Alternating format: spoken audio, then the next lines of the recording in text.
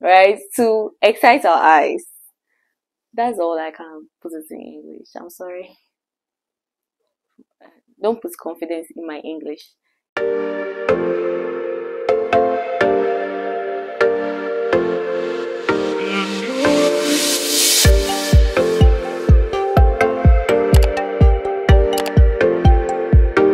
Hi guys, welcome to my YouTube channel. If you're new here, my name is Wepia and welcome to day 12 of our gratitude series.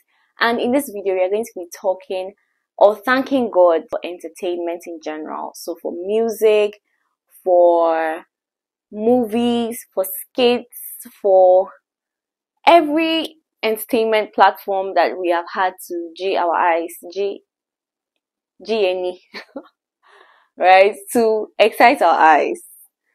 That's all I can put it in English. I'm sorry. Don't put confidence in my English. Anyway, so we are just thanking God for all those things. There's a popular saying that when we sing, we pray twice, which I believe is amazing. And I'm speaking in this context for those people that listen to good genre of music. Don't go and listen to anything. Come and tell me you pray twice. Pray to who? Right? But we just want to really thank God for all these things, these various sources of entertainment. You can't have a party without good music to dance. So I believe that that's one of the ways that we use to entertain ourselves. We go on movie dates, movie shows. It's a great form of entertainment.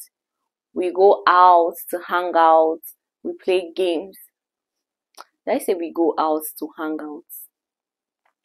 But we go out to play games, to hang out, and stuff like that. And all are different forms of entertainment, and we really want to thank God for that. So just lift your voice and just thank God, both for the kind of entertainment you enjoy and the ones that you don't really fancy but other people enjoy. I mean, you don't want to be selfish, okay? You just want to lift your voice and thank God for every form of entertainment. Lift your voice and thank Him. You can pause this video and just thank God in a second or a minute for every form of entertainment. Now for your action points. In these action points, I want to admonish you even as I just help you to list your action points and see how you can go ahead to make good use of the kind of entertainment that you have available. I am very particular about the kinds of things that people consume. When I say consume, not necessarily food, but what they watch with their eyes, what they hear. Because your eyes, your ears are like channels into your heart. The Bible says that it's out of the abundance of the heart that the mouth speaks. The same Bible says it's out of the heart that flows the issues of life. It's what you hear and what you see that goes into your heart, that goes into your soul. So I want you to take particular or pay particular attention to what you feed your eyes with. What do you watch? What do you listen to? Sometimes we don't have demonic attacks because of some ancestor that are going to cut covenants on your behalf. But sometimes the attacks we get are based on the things we watch. There are some dreams that we have had that has been triggered because of the things that we watched or the things that we engaged in or the kind of things that we called entertainment. Always remember that whatever God brings forth, the devil tries to pervert it. So he has brought good music out, but they'll change the music to something profane or something that is not beneficial to your soul. And then when you consume it, Satan just has his way of doing things. I don't even want to call them miraculous, but he just has his way of doing things. He just has his way of capitalizing on things. So I just want you to be careful. Sit down, ask yourself, how can I stop consuming content that will not help me? even with the skits that we watch, even with the movies that we watch, there are some that condition our minds to think a certain way, condition our minds to act a certain way.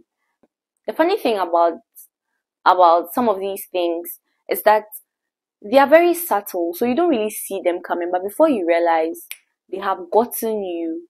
So I just want you to sit down and ask yourself these questions. Take your time and just do some introspection, because it's not every content that you're supposed to be watching. And always remember that if you don't have kids right now, someday you're going to have kids. If you have kids, good for you.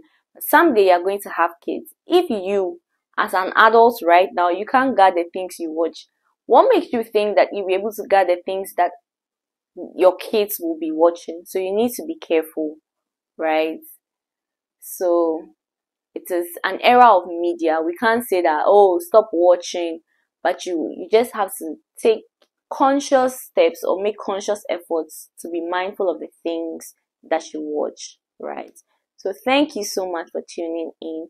Go about this day blessing God for these things that we have, and ask Him the ways that you can do good, or be good, or be faithful with these things that He has entrusted to us, right? Because everything we have, we are going to account for it one way or the other. Don't forget to share, don't forget to like this video, turn on post notification, tell everybody you know that I have a YouTube channel, and I'll forever be grateful to you. Bye guys.